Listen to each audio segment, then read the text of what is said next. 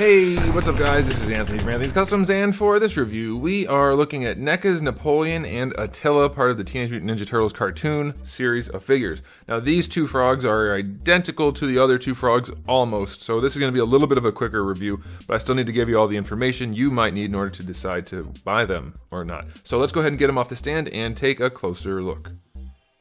These guys stand just about 13.5 centimeters, which makes them pretty close to, let's say, 5 3/8 inches tall. I don't know if I said the exact same thing for the other review, but that's based on how they're posed exactly. So you get the idea.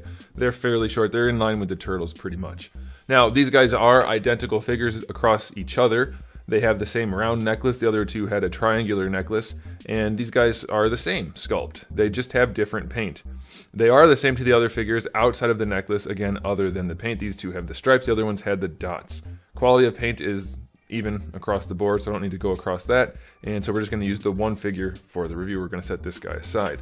Aesthetically speaking, these guys are really well done. The stripes are handled wonderfully, just like the dots were on the other guys. I like that the stripes do get the two-tone treatment, unlike the dots.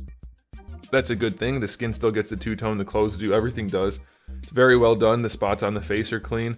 The lines are really clean on the stripes. I love that. They did a good job with the black line work everywhere, so very pleased. All in all, a really solid sculpt, really solid paint job. Can't complain. 9 out of 10 for the aesthetic. For the accessories, I don't know which one is which off the top of my head, so I'm just going to go by light and dark. They do both get gripping hands on them in the package. They do both get both heads. Though they're not on them in the package, they both have the same two heads. They do both have a regular frog version. Then the light guy has 2 thumbs up hands and 2 gripping hands, and the dark skin guy has the cowabunga hands and fist hands. We get a photo album, which is really cool, very nicely done. We get 2 money sacks, and then we get, I guess this is a Morning Star, right? Is that a Morning Star, or is it a mace? A mace? A mace has a chain, a Morning Star doesn't? I don't remember, you guys can let me know. And then we get a whip, which is a bendy whip, and that's pretty cool.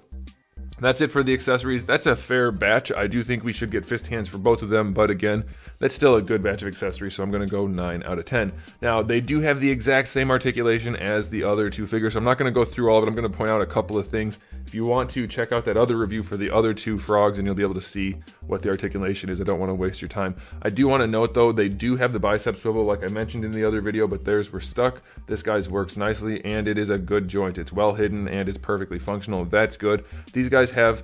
This one has average to loose hips. This one has, as you saw in the beginning, very, very loose hips. So it seems that that's going to be purely luck of the draw, purely random based on whatever you got from the factory. So they may have very, very loose hips. They may not. I can't say for sure because it's going to differ from figure to figure, but that's the way it goes with these ball pegs. NECA's hopefully going to work on that as they continue to add them to more figures, but that's definitely a problem if it's going to continue to be a problem. So now you know what these figures look like and what they come with, and you can decide if you want to buy the set of 4 frogs or just 2 or not. Now you have all the information. So there it is, guys. Thanks for watching. Again, if you haven't seen the other review covering the articulation, it's going to be up there in the corner, and you can check out all the 4 frogs together in the photos at the end here, but that'll do it. So thanks for watching. If you haven't subscribed, you might want to. I have new videos almost every single day and thousands already on the channel, so make sure you come back for all of that. And in the meantime, keep collecting.